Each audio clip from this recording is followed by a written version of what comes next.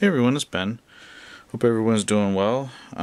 Just wanted to take this time to talk about the new Scream film which opened today, and also just talk a little bit about the previous Scream films, the first three in the series.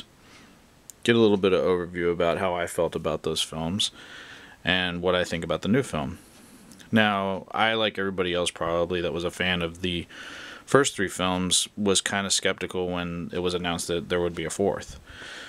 There hadn't been, talk about it for a while, or it was rumors, and then all of a sudden, Miramax had signed to do a fourth film, and Kevin Williamson had come back to write it, and thankfully enough, Wes Craven was going to direct it.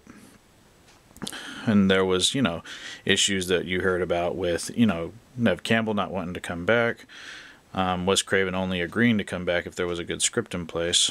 So, there was a lot of ambiguity and, uncertainty about what the finished product would be. And you hear about, issues with Kevin Williamson and the Weinsteins. And that Ehren Kruger had come back, who had actually written Scream 3, had come back to do some redrafts of Scream 4 once Kevin Williamson had kind of gone back to his Vampire Diaries show and kind of left the project. But, Wes Craven kept assuring that the script was finished before he signed on, or he wouldn't have done it, harkening back to the issues he had with Scream 3 not having a completed script before they started shooting. So, you don't know what to expect until you actually see the final product. To give a little overview about the Scream films, it's one of my favorite series in horror. I am always thankful to the series for reinventing the genre back in the mid 90s, because back then there really wasn't very many good horror films. There was a few. Most of them were direct to video at the time, because DVD was still being brought to the forefront as the next media. But there really wasn't a lot of good horror films out there. I think the best horror film up until Scream had come out was Candyman. And then Candyman 2 came out, and it was okay, but it wasn't like the original. They weren't scary anymore. And I think that the slasher craze of the 80s had kind of worn out its welcome. So there needed to be a bit of a hiatus in between, like 89 and 95. There just wasn't any good horror films. And then Scream came along and just surprised everybody, because it had a really good cast, excellent script, and just a great director with Wes Craven, who had, Nightmare on Elm Street and Serpent in the Rainbow, Hills Have Eyes. I mean, come on. He is next to John Carpenter, he was the director for horror films at that time. So I really loved Scream, was a huge fan of it. Was a huge fan of Scream 2. I think both of them are very strong films. With Scream 3, I think that it lost something. And I think it had to do with Ehren Kruger taking over for Kevin Williamson as the writer. It became a little bit too self-referential, whereas the other two had that, but also had scares and originality. I felt like Scream 3 it was almost like it didn't know what kind of film it was. And it's kind of a cliche topic, but it didn't really know what it wanted to be. I mean, there was like a scene with Jay and Silent Bob in it, and I was like, what are they doing in this film? I always thought that was kind of a stupid scene in Scream 3, even though I still do like the film, and I think there's a lot to like about the film.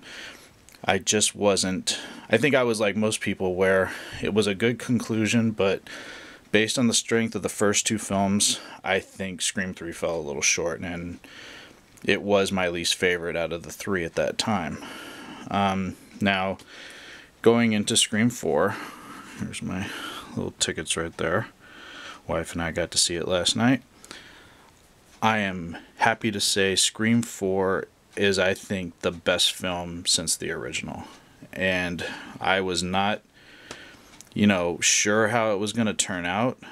The thing about the fourth film, and I'm not going to give away any spoilers because I want people to go out and support the film, is that it is a dark film. It does have the same kind of self-referential humor.